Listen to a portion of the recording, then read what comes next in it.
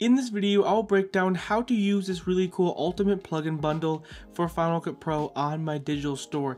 Now, when you buy this really cool pack, you're gonna have a whole bunch of plugins and a whole bunch of presets. I'm gonna go ahead and show you how to, first of all, how to install these effects, and also I'm gonna go over each individual effect and just give you an overview of what each effect does. Now, once you buy the pack, you're gonna have two zip files. You're gonna have a plugin zip file and a preset zip file. If you're not aware of how to unzip a file, all you want to do is you want to click on the zip file and you're just going to double click on the zip file, and there we go. You're going to unzip. As you see, you have the Ultimate Bundle, and you also come with a second one, which will be all of the presets. Now, first of all, let me show you how to install plugins. So as you can see, if I open up the folder, here are all the different effects that it comes with. If I open up each individual folder, as you can see, this is what it should look like. It should have this logo right here, which means it is in a plugin, so it's going to go in your motions template folder, not in your presets folder. So let's go ahead and just use the arrow keys to go out. Now, first of all, let me show you how to install plugins. So what you want to do is you want to head over here to the Go tab, select on Go. What you want to do is click on Home, so select on Home. Then you want to do is you want to head over here to Movies, double click on Movies, and you should have a Motions template folder. If you don't have it, you can create one. Now, when you create, you want to make sure, if I go over here, click on Get Info, you want to make sure it says Motion Templates.localized. That is really important, so you want to make sure it has that .localized. If I open it up, you should have all these different folders. Now, if you don't, you should be able to create these folders yourself. Now, we're going to put all of these in the Effects folder, so if you don't have this folder again, you can right click on Get Info, and you want to make sure it says Effects.localized. That is really important, so go ahead and just close it out and then open up the folder, and as you can see, the Ultimate Bundle is right here along with all of my other plugins. So all you want to do is just drag this folder into your effects folder, or you can drag each individual effect if you want to do it, or you can actually create your own folder in the effects folder and then drag the effects into that folder. But the main thing is you want to put all of these plugins in your effects folder, in your motions template folder. Now I'm going to go ahead and show you how to install presets. One thing to note is it's really important that you're running the latest version of Final Cut, and before you install these plugins, make sure you close out of Final Cut, install the plugins or presets, and then reopen Final Cut. Now I want to show you how to install presets, which is a little more difficult than plugins. So what you want to do is you want to click on the Finder app. So click on the Finder app. What you want to do is head over here to Applications, so select on Applications. What you want to do is head over here to Go. Now you want to hold down the Option key. So if I hold down the Option key, as you can see, the Library tab will come up. So select on Library, and once you're on Library, what you want to do is you want to open up Application Support. You want to open up the Pro Apps folder, and then you should have an Effects Presets folder. If I go ahead and open up the Effects Presets folder, as you can see here, all the presets. So like I showed you before, I showed you the icon of a plugin. Well, if you see this icon, or when you download an effect, it looks like this. This is a preset, so it's going to go in your Effects Presets folder, not your Motions template folder. Now, you don't want to drag the entire folder into this. That might still work. What I would do is I would just take all the presets out of the folder and then just install all these presets into this folder right here, as you see, just like I have it right here. So simply, all you're gonna do is take your presets, put in your Effects Presets folder, and you should be all good to go. As you can see, Camera Shake 02, Blur Effect, as you can see, Slide Shake, all of my presets are all in here. That is really important, so make sure you read the description of the product when you buy it. Well, one of these are gonna be presets, and then one of these are gonna be plugins, and they're installed completely separately. There's different ways to install them. Now, what's really important, again, make sure you're running the latest version of Final Cut. If you're doing all that and follow this process, running the latest version of Final Cut, and close out Final Cut and reopen it when you install the plugins, you should be all good to go. If you have any problems or you run into any issues, let me know and I'll go ahead and help you fix them. So as you can see, here are all of the effects and the presets that are going to come in my bundle. I'm going to quickly break down all these different effects and just kind of give you an overview of what all these effects do and a couple little tips and tricks. So the first effect I'm going to go over is this really cool stroke effect. So as you can see, I'll go ahead and zoom into the timeline, and I basically just have it on this text layer. Now, obviously I create a compound clip to animate the scale, but if we open up the compound clip and we just select on the text layer, you can see it has this really cool like outline effect, and that is just from this really cool stroke effect. So if I go ahead and disable it, as you can see, there's no outline around the text, but if I go ahead and enable it, you have this really cool like outline around the text. You can go through and you can adjust the width. You can also go through and adjust the color. So that is the really cool stroke effect. And we go ahead and head out, go to the back arrow, as you can see, there we go. Now we have this really cool like outline effect around the text. And the next effect I want to go over is this really cool like Pro Mist filter. Now obviously you would normally use an actual Pro Mist filter, but let me show you how how to create it digital. So we wait for Final Cut to render. As you can see, this really cool like Pro Mist filter. So I go ahead and just disable the top clip. I'll go ahead and just disable it right here, so you can kind of see what this effect actually does. So if I go ahead and disable it, as you can see, we can select on this clip right here, and you have this really cool like glow outline around the subject. So if I disable it and then enable it, you can see it creates this really cool glow. And now you can go ahead and just simply adjust the threshold. You can make it like really, you can make it like have a really strong glow, or you can go ahead and decrease the glow, and so it's not that noticeable. You can also head over here to amount. You can increase the amount to make it, you know, brighter, or just depends on what you want. But that is a really cool effect. You can literally create a Pro Mist filter completely digital, which I think that's really cool. The next effect I want to go over is this really cool like soft glow effect. So as you can see, this has this really cool like glow effect on the clip. So we go ahead here, before and then after, it just creates a very soft, it's not super noticeable, it's a very subtle effect, and all I did was just increase the amount of the soft focus effects, focused effect. I think this is really cool. It's a really subtle effect, but I think it's just a really cool effect. The next effect I want to go over is this really cool like CRT TV effect. So if I go ahead and disable, as you can see, this is the before and this is the after. It just creates like a really cool like all those like really cool like lines, these really cool glitch effects you can see right here. It just creates a fake like CRT TV effect. You can head over here to the fisheye radius and adjust that until you get the look that you want. But I just think this is a really cool effect, and you can adjust the scan lines. You can like have it super saturated or super desaturated. It just depends on your look. I think it's just a really cool subtle effect. If we go over here to the stop motion effect, as you can see, here is the after. But if we go ahead and just disable the stop motion effect, as you can see, it's just a normal clip. So you see, it's just a normal clip. It's not shot at a low frame rate. It's just a normal clip. But if you apply this really cool stop motion effect, you can fake stop motion, which I think is really cool. Now all you want to do is just the lower the number, the slower it's going to be. So for example, I have it at 3 frames per second. If we play the clip, this is what it looks like. It's just a really cool fake stop motion effect. The next effect I want to go over is really cool like film halation effect. So as you can see, it's again, this is also a very subtle effect too. We go ahead and zoom in. You can see it creates this really cool like red blur outline to the subject before and then after. It's a really small subtle effect, but it's just really cool. All you want to do is you want to uncheck all these settings, only check blur red, and then just increase the amount to your liking. I think that's really cool. The next couple effects I want to go over are these really cool like glow effects. So you can see here's the glint, so here's before and then here's after. All you really want to do is you want to mess with the intensity, and you can mess with the tint. It's just a really simple glow effect. The next one we'll go over is really cool like dazzle effect. So as you can see right here, now all you want to do here is you want to just bring down the threshold. So you see if you go right here, or all you want to do is really adjust the threshold, and you can mess with a whole bunch of other settings. I think it's just a really cool simple glow effect. The next effect I want to go over is really cool like strobe flicker effect. So if we go ahead and play the video, as you can see, here is the strobe flicker effect. Now if we go ahead and just disable it, if we go ahead and just disable the strobe flicker effect, it's just a simple video clip. So basically what you want to do is you want to apply this effect onto a clip, and then you want to place the clip with the strobe flicker effect on top of, just like, as you can see, there's no effects on this bottom clip. Just going to place it on top, and all you can do is just simply adjust the speed. So it just depends on how fast you want the flicker effect to happen.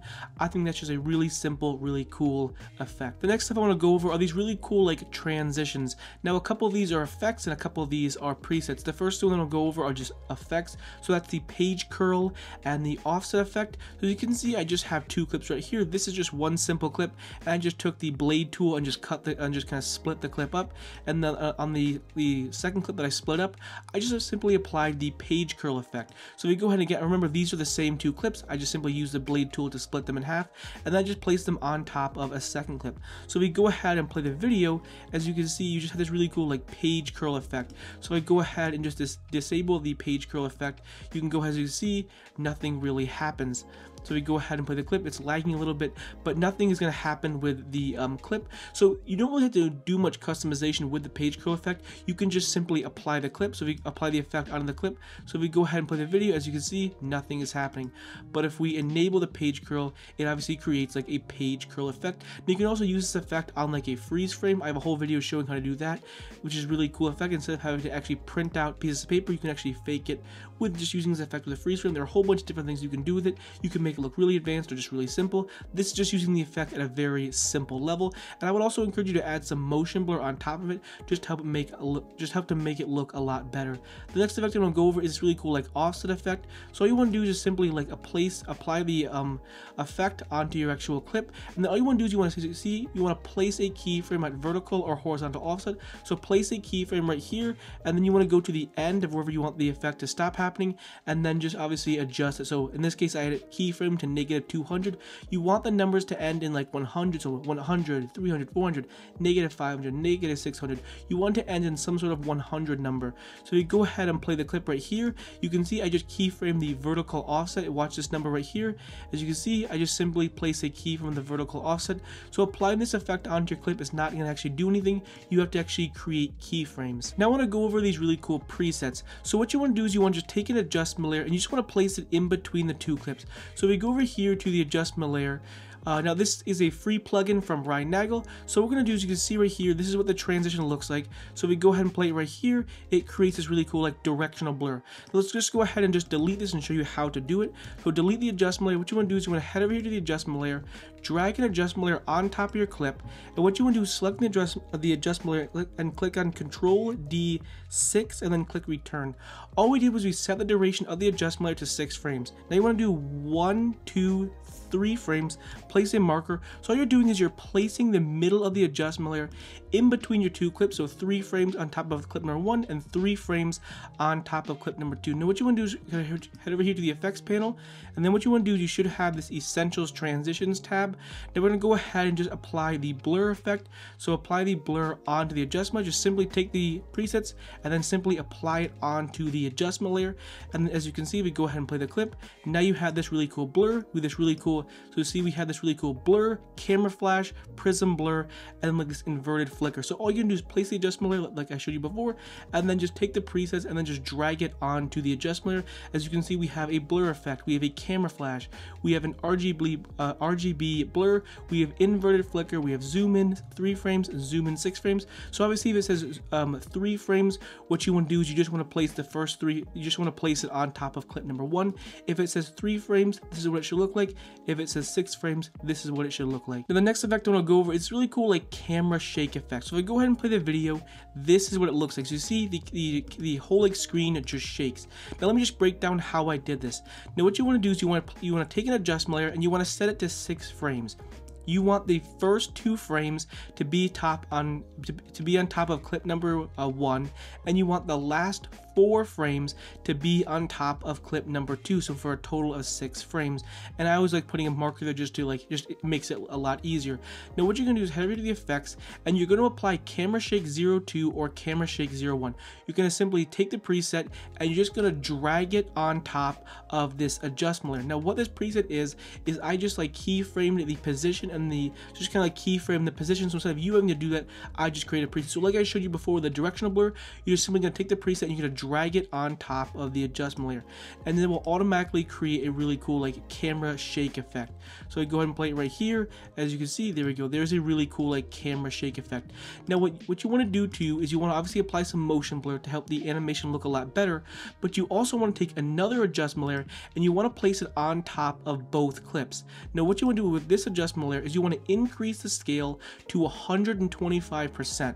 If I go over here and click on the adjustment layer and I disable it, as you can see, actually this is like a better example, basically what's going to happen is if you don't add the adjustment layer on top of both clips, you're going to see some like black edges, and it's just not going to look as good. So obviously taking adjustment, you're just going to increase the scale of both clips. That way you don't see any of those like black edges or black, you can see part of like those black bars. It's just going to obviously look a lot better. The last thing I want to go over are these really cool like crazy camera shake transitions. So what you're going to do is go ahead and let's just delete this motion blur, and what you're going to do is you're going to take an adjustment layer. Now this is the kind of the same way to do it for this one. What you're going to do is you're going to take the adjustment layer, you're going to place it on top of the clip. Now what you're going to do is you're going to click on the adjustment layer, click on Control D, and then click on 7, and then click on return. So we set the duration of the adjustment layer to 7 frames. What we're going to do is we're going to go forward with the arrow keys on our keyboard, 1, 2, 3, and place a marker. So you have 3 frames right here, and then you have 4 frames right here.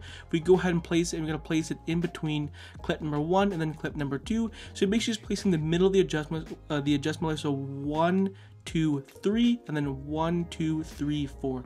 And there we go. Now all you want to do is head over here to the effects panel. You want to scroll down until you find crazy shakes. Now what we're going to do is we're going to apply the zoom twist shake. So again, just like the camera shake 01 and 02, all you're going to do is going to take the preset, you're just going to select on the preset, and you're just going to drag it on top of the adjustment layer. That's all you're going to do for the camera shakes or any of my like presets. Now we go ahead and play the clip. As you can see, now you have this really cool like shake. If we go ahead and disable the adjustment layer, here is the before, and then here, as you can see, here is the after. So we go ahead and play the clip.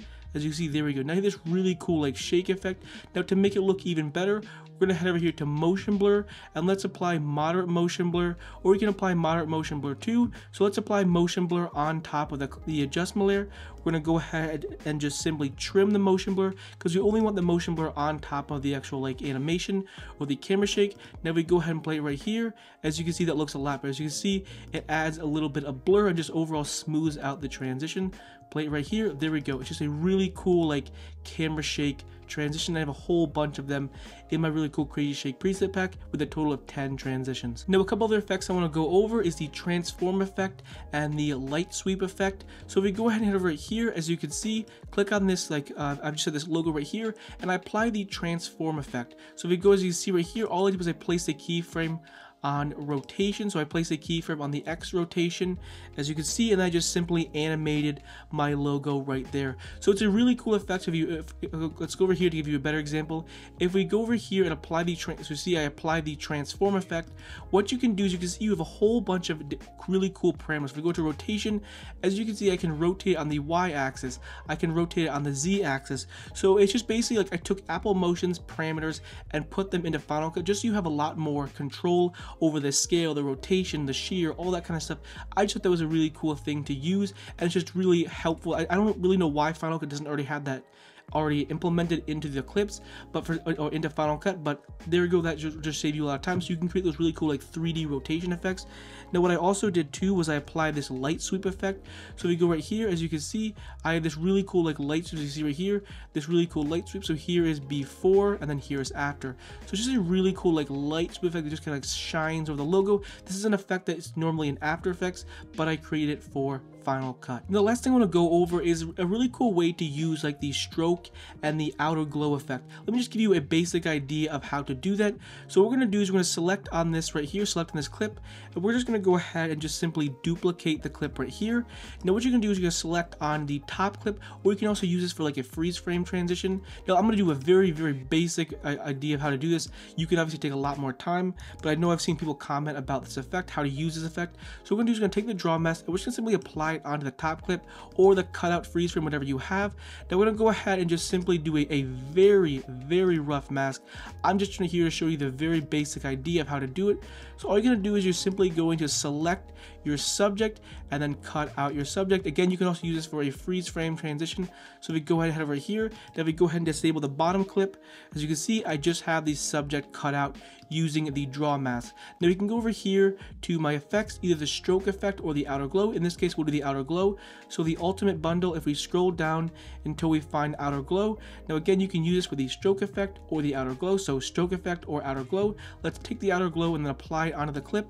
And then as you can see, there we go. Now you have a really cool like glow effect or outline effect around the subject. So you can use this for like, like a YouTube thumbnail, or you can create one of those really cool freeze frame transitions and apply it onto the clip. So the most important thing is you can't just apply this effect onto your clip. You actually have to have like a logo or a text or a cut out of a subject in order for this effect to work. Anyways, those are all the really cool effects, transitions, and presets that come in my ultimate bundle for Final Cut Pro 10.